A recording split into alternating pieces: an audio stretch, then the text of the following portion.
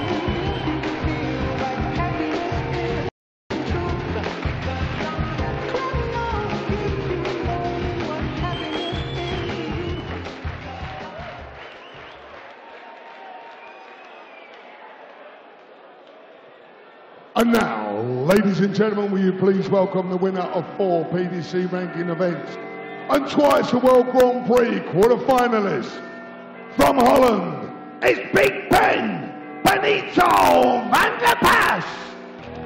We're gonna make it all come true. This girl, you were made for me. Girl, I was made for you.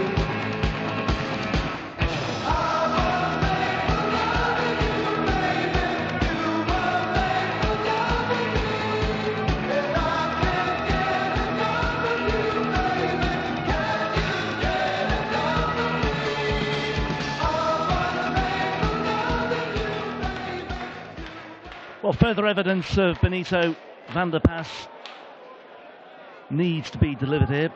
Further evidence of Dimitri van den Bergh putting in some practice on the dance floor, and further evidence so far this week as well of him putting plenty of practice in on the dartboard as well. A very, very stylish entrance onto the stage for the final match of the afternoon session. And a very stylish performance yesterday in beating Simon Stevenson. 106.4 the average. He was on course for a 9-dart leg in the second. He missed double 12 for the Holy Grail on the European Tour. But a 10-dart leg nevertheless established a 2-0 lead, and he never really looked back. And there was a lot to admire about the way van den Bergh went about his business yesterday. And well, so far today it's been a very good day for the seeded players, but maybe, just maybe, this could be a very difficult proposition for Benito van der Pas. The 14th seed here this weekend after the withdrawal of Michael van Gerwen. And I think it's one of the toughest assignments the seeded players could have had in the afternoon session. Paul Nicholson for the final match of the afternoon session alongside me, Rob Malarkey. I couldn't agree more, Rob. I think earlier on we had Steve Beaton as the outsider against Luke Humphries, and that was a tight match, but here you've got a clear favourite in Dimitri van den Bergh, I'm afraid. Dimitri to throw first. Game on.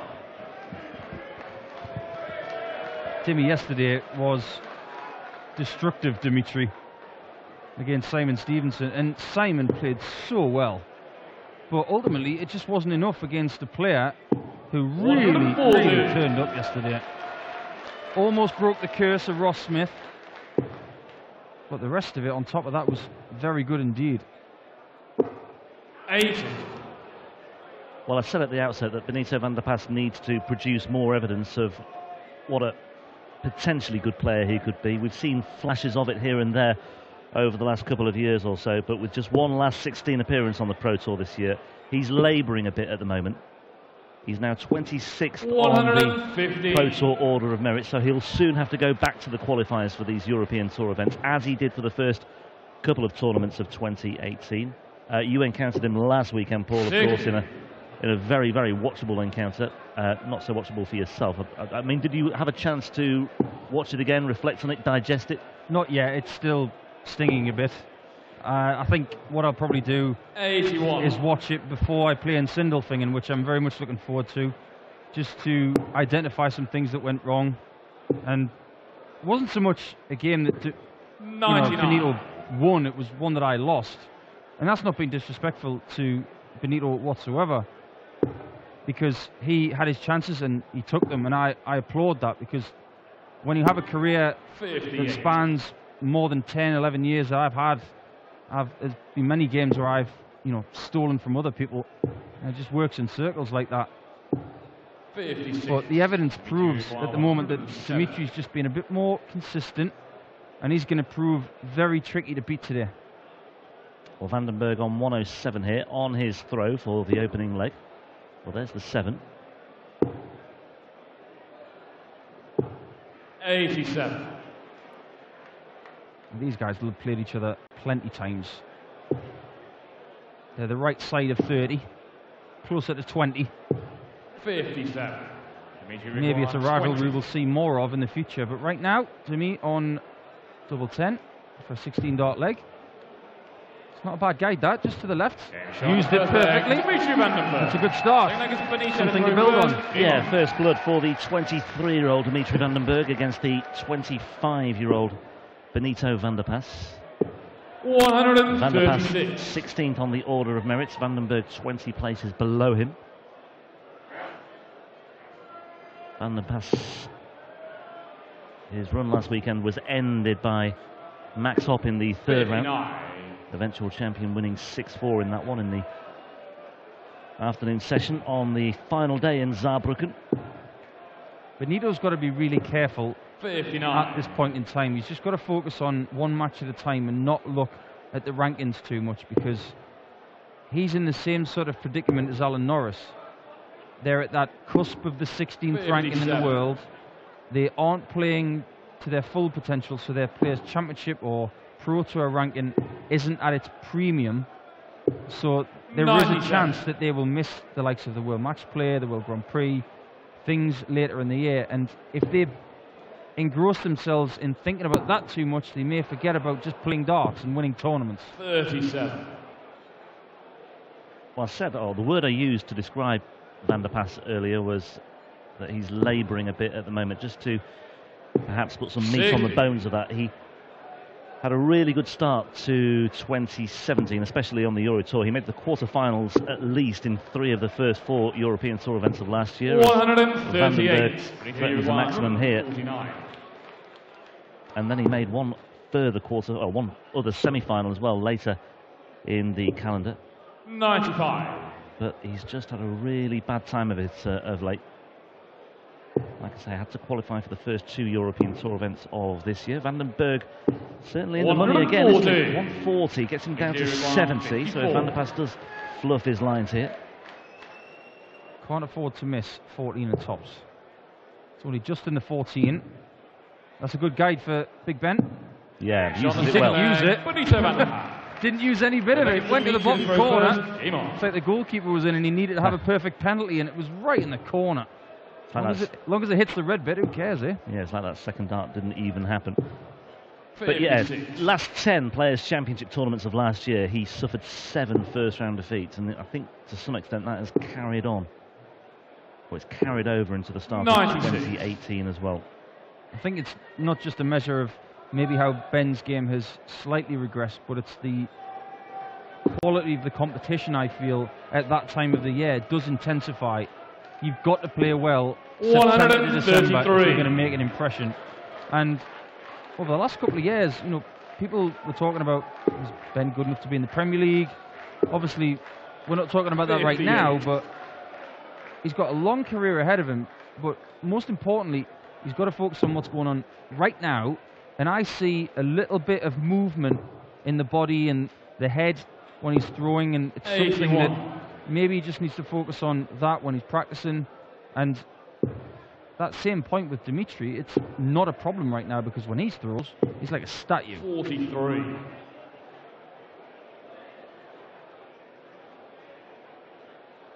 As you can see there, no movement of the head, the neck, the shoulders, the body, straight back and forward. It's a very unlucky bounce out.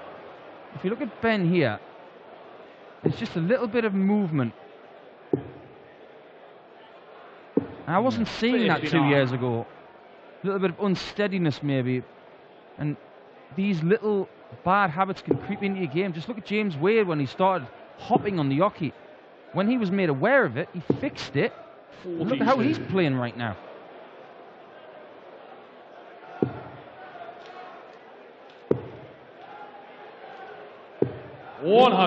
Good visit though. 3 good darts. Yeah, you just get the impression these two are just still finding their way into this match. And the winner of this one will play the winner of the last game, Michael Smith. Good luck, lads. That last performance was delicious. Yeah. 6-0, 6 out of 6, 104 and a bit average. 134. Lots to admire about a man who has made the final of this tournament in the last 2 years, in each of the last 2 years. Van der Pas looking at 145. That was a little different. 89. Dimitri requires Not a bad setup though.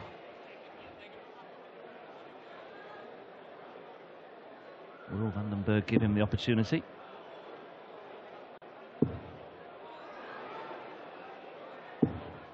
No score. Clustering outside the wire. Dimitri requires 56. Van der Pas with the first chance to break it. Double 10. Gets it. On the third leg, Benito van der Pas. He has broken through. Fourth leg is Benito to throw first. What? Game on. Is almost unbelievably 21 darts. A little different to the game from yesterday for Dimitri, and a couple of years ago when I started covering the commentary for PDC TV, I started watching a lot of Dimitri's games, and there was a bit of a pattern where he played alarmingly well in qualifying the night before the tournament, and then he would play really well first day of the tournament and get through to Saturday, but then his performance would dip on the Saturday. And last year he seemed to fix that a little bit better, and I don't know, it just feels like he's a bit flat today, and maybe he just needs to find something to get his adrenaline pumping. Yeah, I said they were still, well, I said in the last leg they were still finding their way. We had, what, a 17 dart hold for Van den Bergh, an 18 dart hold for Van der Pas, and then a 21 dart break. You just feel there's a bit, well, you hope there's a bit more to come in this one. You never really, when you looked at the matches on schedule today, you didn't really have this one down as a ploddy match. You had it down as an absorbing encounter, something to get the crowd going, but it's just a little bit subdued here at the moment. Maybe it will just spring to life. 77. Well, we hope it somewhere does. along the way. It's a bit. I'm reluctant to use the word pedestrian, but it's just got that feel about it right now. 42. Pressure filled, maybe. Both guys wanting to get to Sunday. Obviously, Ben did last week, and mentioned the game that I had with Benito last Saturday night in Saarbrücken. My assessment so far is that 100. I wanted to beat him too much, and you can't go up there like that. You simply can't do it, because you think about your opponent too much. You don't concentrate on just getting the job done and staying in the moment. 52. This is a big moment here for Dimitri van den Bergh. He's going to need a mistake from Benito, but this is potentially a good setup. 128. That's really well played by Van den Bergh, giving himself a real opportunity here for an instant break back. However, well, second dart lets him down. 98. Disappointed after that first dart. That was plumbing the 60. Ready to be gathered just underneath, but double 12. For Dimmy, gets that break back immediately. And wrestles himself back into the ascendancy. He's working hard today, as both guys are on that stage. It is so hot up there. Well, that was statistically the best leg of the match so 100 far. 16 darts for Van den Bergh, and we talked about that injection that was required, and maybe that was it. A 16 dart break to get him back on terms at 2 apiece. He kicks off with a ton 80. 85. And maybe, just maybe now, the game will come alive here.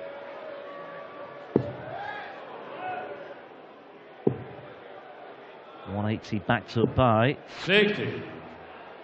Well, based on where Benito is right now, that's all right. Yeah, no further damage being done here either. 41. It's a strange game, darts, sometimes, because Benito, about a year ago, was making the final at Saarbrücken, and that tournament was in his hand, and it was taken from 140. him by a moment of brilliance by Peter Wright.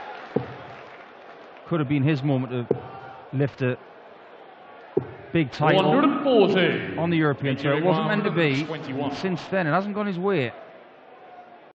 Dimitri's got a hold of this leg by the scruff of the neck. So treble 13, just next door. And that's 81. fine. Should be 3-2 up on throw. And providing he takes tops here, he can mount an assault on the Benito throw 81. and get a gap. Dimitri 40.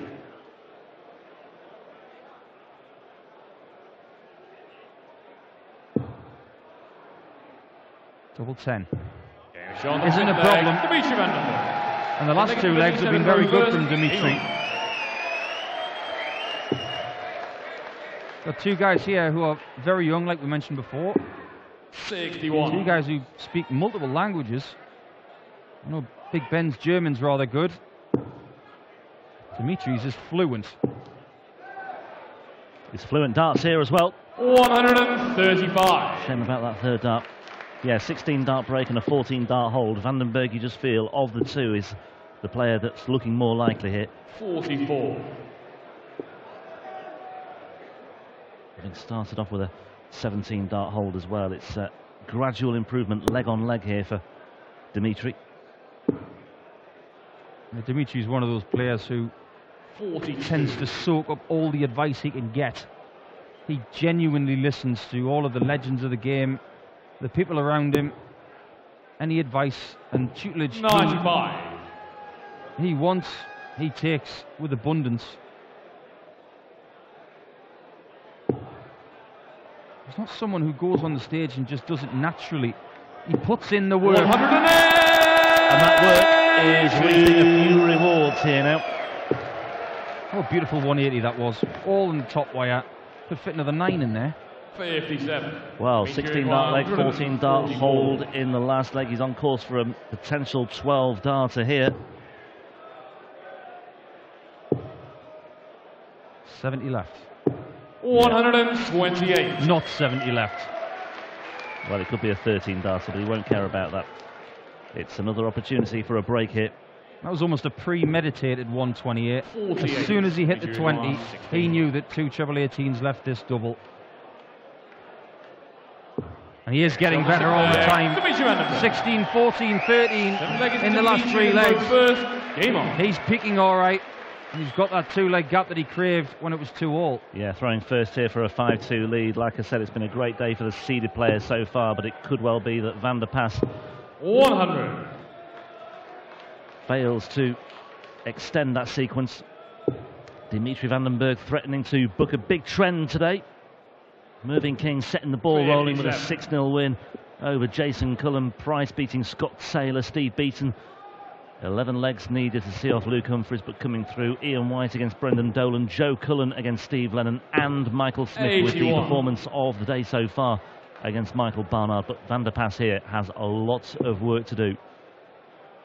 He started off with 57, and he's not going to add too much here. 85. We have to stress as well, of course, that if Dimitri was to go on and win this game, that Benito would receive £2,000 in prize money, but that would not be ranking money. That is the rule on Saturdays when 92. the seeds join us. If the seed doesn't win their first game of the tournament, much like Johnny Clayton, who was made a seed this week with the withdrawal of Dave Chisnell, 85. he will not receive it on his ranking. So this is almost like not turning up at all when it comes to the ranking table for Benito if he doesn't win this match somehow. 134. Would be ranking money for Dimitri, come what may. And just by qualifying for the event, he's got ranking points. And I think just based on what he did 12 months ago, 100. which is the points coming off, the money that's coming off, Van der Pas was a quarter-finalist at the European Darts Grand Prix as well, so that will be a deficit for him. Mentioned his order of merit ranking at the start, Pro Tour order of merit ranking at the start of play, 26th at the moment, and further on the slide potentially here. And Vandenberg looking good here for a 5-2 lead. Van der Pas, though, can merely apply some pressure. 134. Dimitri Pressure's applied, but it may be too late. Yeah, maybe too little too late here for Van der Pas. Vandenberg has liked double 10 so far. 20. And maybe, just maybe, that visit of Van der Pas was in the back of his mind there. Well, he points to the temples. Does Dimitri. Okay, shot on the 7th leg. Benito Van der Pas. He's lost that leg. It's Benito to throw first. He's lost Game his on. break advantage too, because if Benito can hold here, it will be 4-4. Dimitri really should have won that leg. Yeah. I know how you feel, Dimitri. 3 missed starts at a double there for a 5-2 lead. 5-2 becomes 4-3. Van der Pas has got this one back on throw once again. But once more, it's a sluggish start from Benito. Just 43 scored. Were you privileged to watch the quarter-final that Dimitri was in with Rob Cross at the World Championships? 93. I did feel, well, I mean, I'm sure Vandenberg still thinks about that. And by the same token, I think Michael Smith thinks about his missed opportunity as well. 121. I think from that moment on, having come through that particular hurdle, it was then that I started to believe that Rob Cross would go on and perhaps lift the trophy. 58. It was certainly, arguably, the best match of the tournament as a whole. People will look at the final, obviously, but in terms of the 140. drama and what was at stake. I liked in the quarter-final the resilience of Dimitri, because after what was one of the best walk-ons I've ever seen, when Dimitri graced the stage with 83. pyrotechnics, he showed that when Rob Cross took a lead, that he had resilience, he had fight in him, and he pegged Rob Cross back, 140. and they took it to the brink, they took it to the edge. It was a wonderful game of darts. Well, and the other thing, there was the anomaly as well, that against Cross, Vandenberg had a higher average. 97. He hit more 180s, 57. and he had the highest checkout as well. So he was king of the hockey, arguably. Double 15, Game and it's shot on the 8th unconventional, leg. but Benito it's Van der Pas. definitely I'd 4-4. like us to meet you to throw Shot first. at tops. Game He on. forgot about that in the flash of an eye. Dimitri, the only thing he's really got in his favour now is the fact that he's got the darts. But boy, is this a good start. 140. Got to give Benito a lot of credit. Yeah. He's not playing his A game, but he is fighting his heart out. He is doing just about enough here to keep himself involved. 81. And what Vandenberg could do with now is just a string of big visits. He had a sequence in that match against Rob Cross. 9 of 11 legs he won when he was 4-1 down to force a decider. 108. And he could do with a bit of momentum like that right now as well. Maybe the most extraordinary day of darts I've ever witnessed. That quarterfinals day. 108. It's getting hot in there. Well, we said it might come to life, and I think it has come to life now as we reach the boiling point of this one. It's a best of 3 decider now. The 180s are raining in. Vandenberg doesn't want a 180 here, though. 130. That'll do. Now he's got choices. He can go 11 tops if he wants, or 19 double 16, or even 15 double 18 if he wants. 51. It's a good number, 51. Choices. It's going to be a 19. Yeah, looking at the 19s, firmly in the medal. Game And shot on the that's 9th leg. firmly Benito Van in der the Pas. bed of double 16 as well. And Benito Vandenberg has first. just Game on. rediscovered his touch at just the right time there. Van der Pas, that was a good leg from him, actually. Got to say, that wasn't a foul throw from Benito. That was just a slip out of the hand. It was underarm, so he can retrieve it. 44. There was no... It's no forward motion Forward from motion, an yeah. overarm perspective. So it's not a foul dart. which is something I talked about briefly with 140. Evans last night after that incident with Bastian Piechnig, where he thought he'd bust his score and then threatened to throw underarm as he was halfway down the hockey. And Kurt was rather generous and actually pointed out before he did anything, before he retrieved his darts, that he still had an opportunity to throw another dart anyway. Had he picked his darts up, it would have been a no score. 140. There has been a penalised dart when the World Match Play was on last year, I believe, when Alan Norris threw an underarm dart and it didn't count. Yeah, Russ Bray was the referee. 96. 2-2-1 each. 5-4 Vandenberg. Good doubling in this match from both players. Half doubles hit 57. from Benito. What he would give for a big score now, and that's a perfect first start. Can he get a 140? 140. Yes, he can. He can find it. Dimitri require 164. So this is for the match. Well, it would be some way to go. I think this would mean more than a 9-dart finish in some ways. And Bergh is threatening it. Not to be. And Van der Pas is lurking, 138. waiting in the wings here on 81. Dimitri require 81. This isn't a gimme. 26 for Bergh. If Benito misses double 12. Double 6. 75. And now Bergh put the pressure on. Dimitri require And it's usually 26. unlucky for some, but 13 times 2 is 26.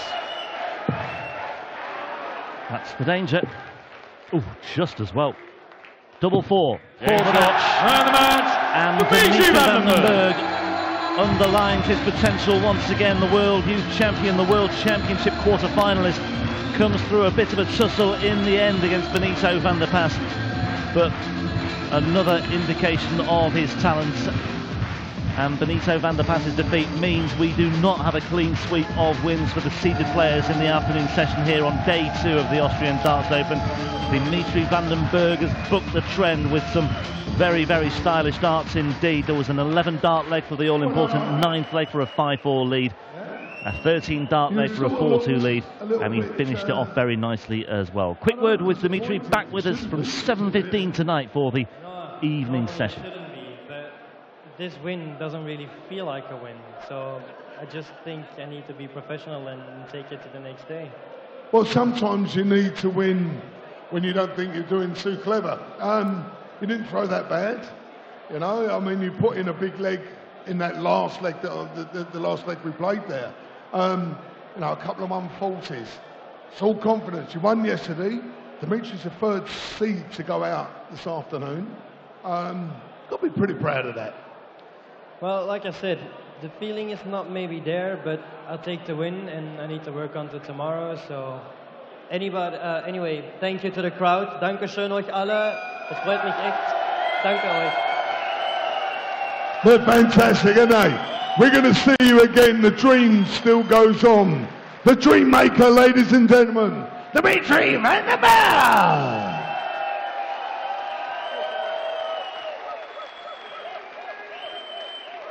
So, ladies